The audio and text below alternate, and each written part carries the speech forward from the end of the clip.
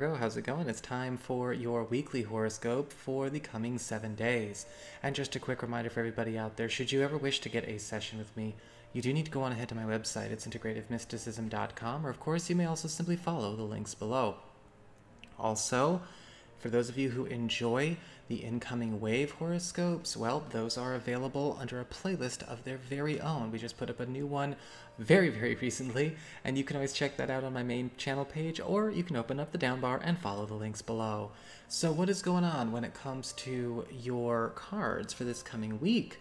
Well, we actually have the entire week overlit by the Lovers upright, as far as the archetypal theme that is spanning the whole experience. And with the Lovers upright, I am actually getting a very clear sense of being ushered, being moved, being coordinated towards new long-term commitments, new long-term connections, new long-term agreements, projects, all kinds of secure opportunities being offered to you at this time. With the Lovers, there is that sense, though, of being pushed, being coordinated, lifted, guided, and not just on one side, but all sides being guided together, whether it's being guided to the ideal working space, being guided to the ideal collaborator, ideal companions. This is a week where the Lovers card upright is creating an enforcement of win-win in all interactions, win-win in all undertakings. And this is a very important thing that we have to be respecting, but also at the same time understanding in good faith.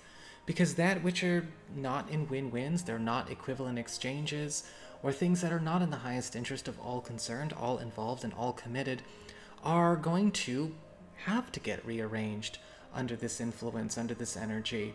You may be finding that certain friends or certain collaborators or possibly even business groups or working groups need to be rearranged so that people are in a situation to better thrive versus simply get by. In fact, with the Lovers card, these new commitments are ultimately going to be ones that are mutually enhancing and mutually nurturing all at once.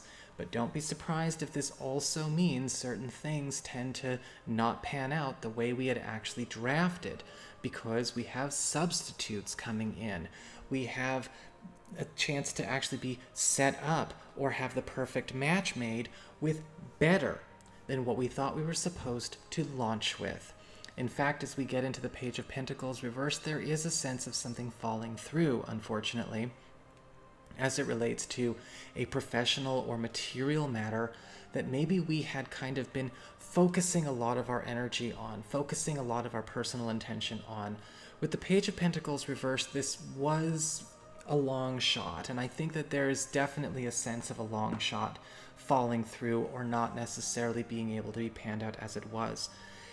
What I'm getting from this Page of Pentacles reversed, though, is that it's falling down only because it is getting replaced this week.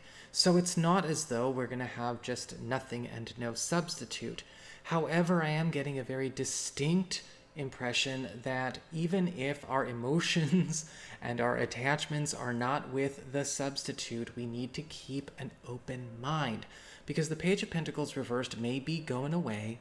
We may not see that the transaction we wanted is there, or the customer or client we wanted is there, or maybe a collaboration or a project or something that we're trying to get off the ground does fall through.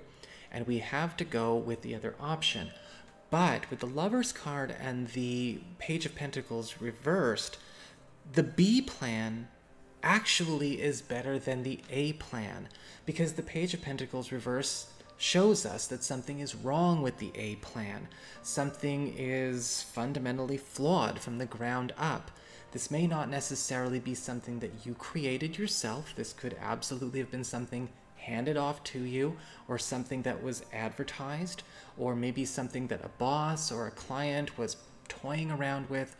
Unfortunately, it will fall through to make way for the better B plan. And it's very interesting. It's almost like if the A plan was silver, well, we're going to give you gold instead.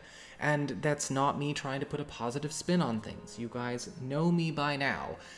It's just a very clear understanding of a better substitute that we have to allow something to fall through in order to grab. When it comes to the Ace of Cups reversed, I do see some sadness coming through as it relates to a friend or a relative. There is a sign of some conversation going very, very deep, very, very personal, that is actually going to be taking both people down a sorrowful memory lane. And I do see sort of a weird recovered memories moment with this Ace of Cups in reverse.